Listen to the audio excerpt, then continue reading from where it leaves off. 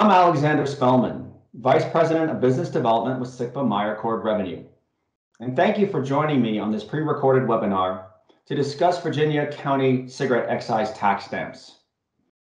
With the passage of SB 588 and HB 785, counties now have the authorization to begin collecting local cigarette excise taxes effective July 1.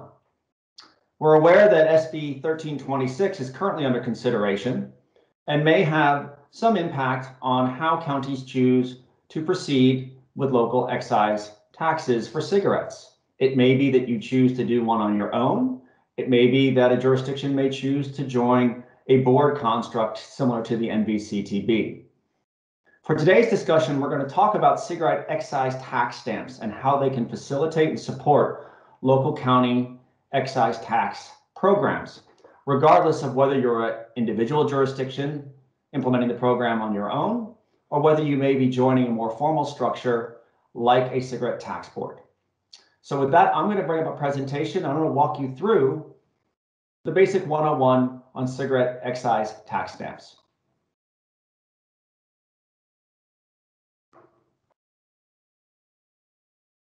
So the agenda today is structured in 5 different pieces. A little bit of a background about who we are and our role in the current stamping programs that are in the Commonwealth of Virginia.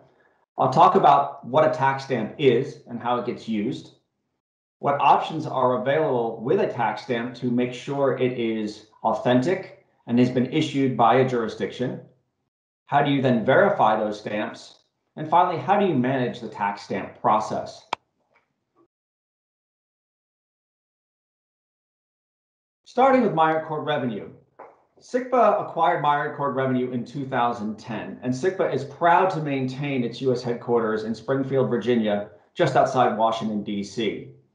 SICPA has been a global provider of security inks. They're used in currencies, including the U.S. dollar, as well as security capabilities designed to protect global passports, identity documents, driver's licenses, and other forms of indicia.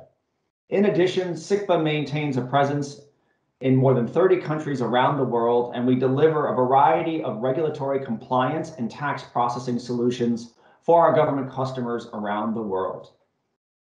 In acquiring Meyercord Revenue in 2010, SICPA also now services the state and local market here in the United States. More than 43 states currently utilize the SICPA Fusion tax stamp, including the Commonwealth of Virginia. And several states utilize SICPA track and trace programs, including the states of California and Massachusetts.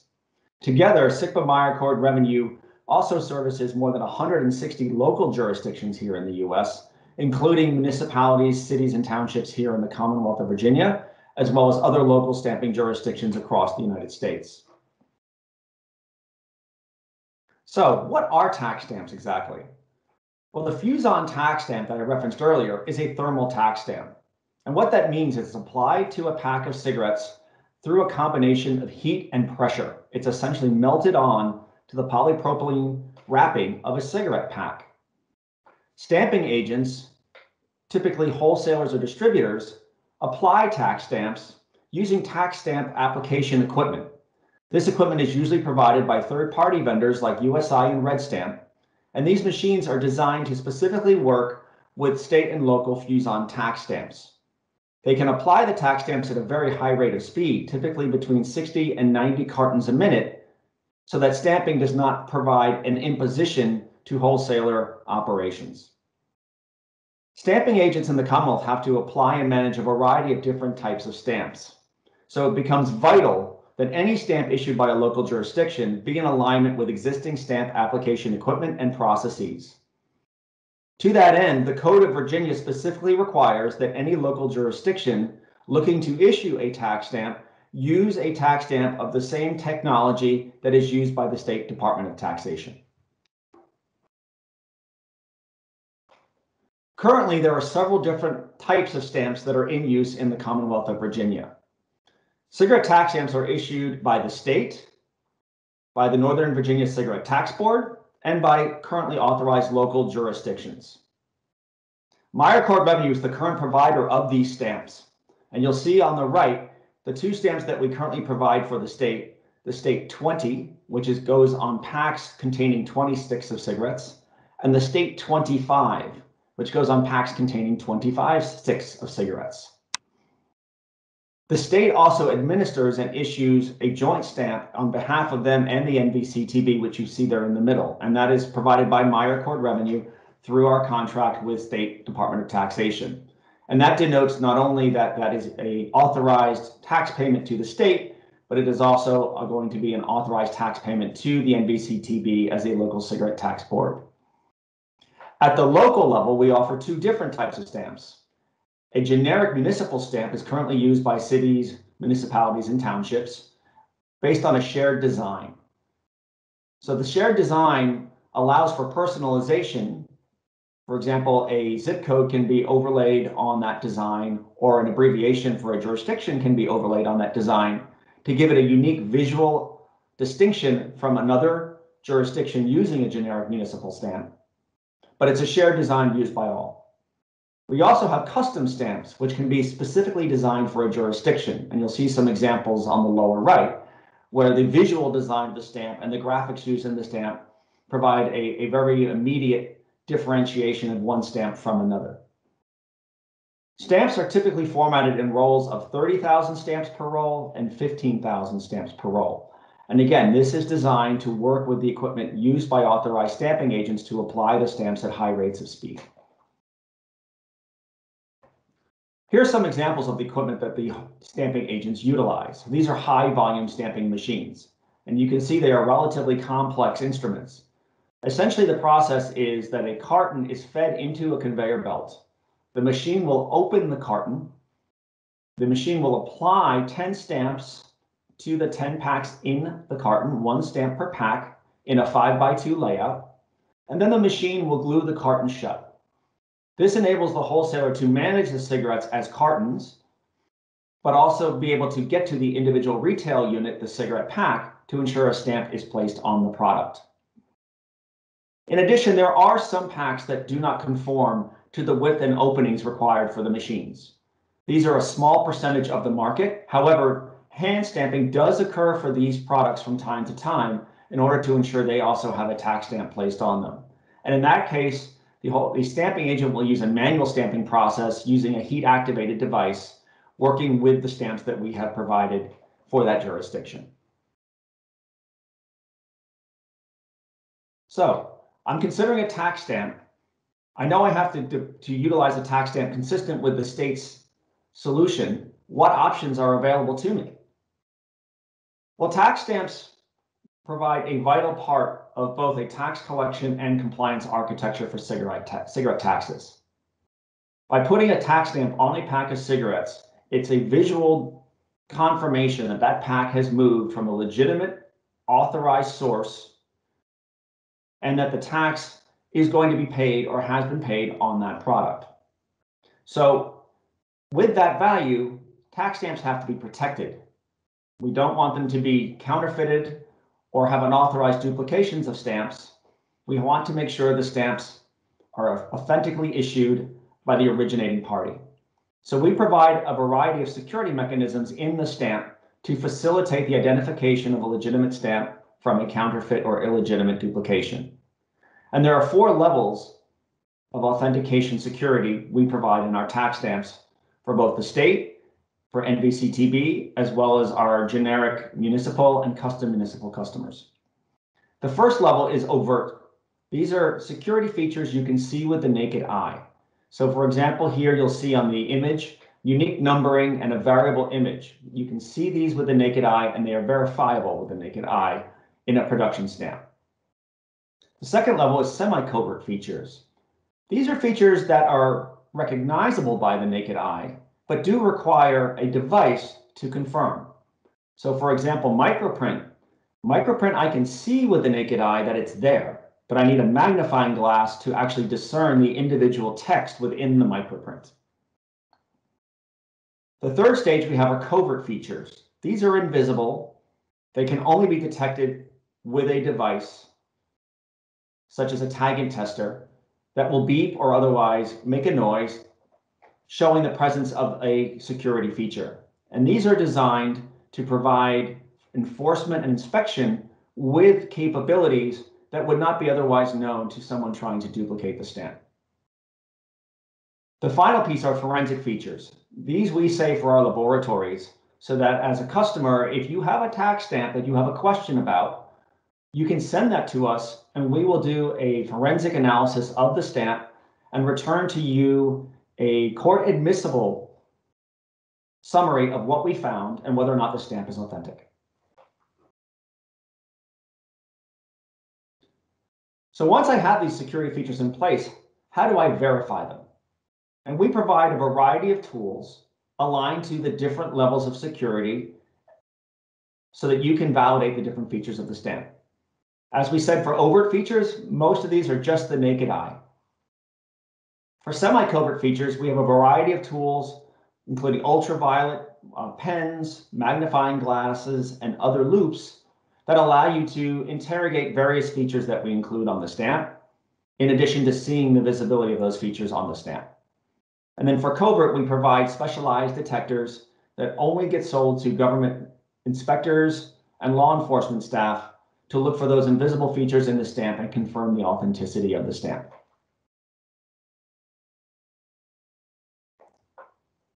With a decision now to implement a stamp, then you have the question of how do you manage that process? Tax stamps require a variety of different constructs in order to effectively manage. The first question is, what type of stamp am I going to use? We offer a variety of opportunities and designs to look at creating a distinct and unique stamp for a jurisdiction, or it can provide a generic stamp that is personalized for a jurisdiction. On the upper right corner, you will see the proposed generic county stamp that is available for jurisdictions. This stamp will be including a number of security features, and most importantly, will have a personalization, which you see in the VACOX top line, that will make it unique to a jurisdiction. So you can utilize a jurisdictional abbreviation, a zip code, or some other identification feature, so you will know as a jurisdiction that the generic stamp was issued by you. We will also have an invisible feature, SICPA-Guard, which is a taggant, the unique chemical construct that can be used with some of the covert detection devices I talked about earlier, as well as an ultraviolet watermark and chemical forensic features. So this is a very robust stamp, similar to the feature set that is currently used with the municipal stamps, but a different design to differentiate the level of taxation these stamps are supporting.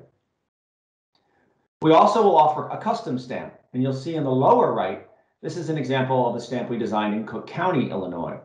We can use a variety of background colors and visual design elements to your specifications to support whatever unique visual design it is you want to use. With a custom stamp, we also can offer additional features, including number personalization. In this case, you'll see there's 10 digits of numbers on the stamp. The first or top 5 digits are the roll ID of that stamp. The second or 5 digits will be the positioning of that stamp on the roll. So whereas a generic stamp will use the top row for that abbreviation and then provide the roll ID for that stamp, with a custom stamp, you get the roll ID and a unique spacing of that stamp on the roll, creating a unique identifier for that stamp that is distinct from any other stamp that gets issued. We will also include the secure invisible taggant, an ultraviolet watermark, and add the option of being able to use a microprint on the stamp. Pricing for stamps is typically provided on a per thousand basis, or what we call per M. And pricing is typically tiered based on the volume and type of stamp that you use. A generic stamp can be more cost effective for a given tier than a custom stamp, depending on your needs and requirements. SICPA-Meyercord revenue typically requires anywhere from 45 to 60 days to work with you to get you through the artwork approval process, to determine which type of stamp and what features you want to have, and make sure we have you in production to be able to receive those stamps by a certain date.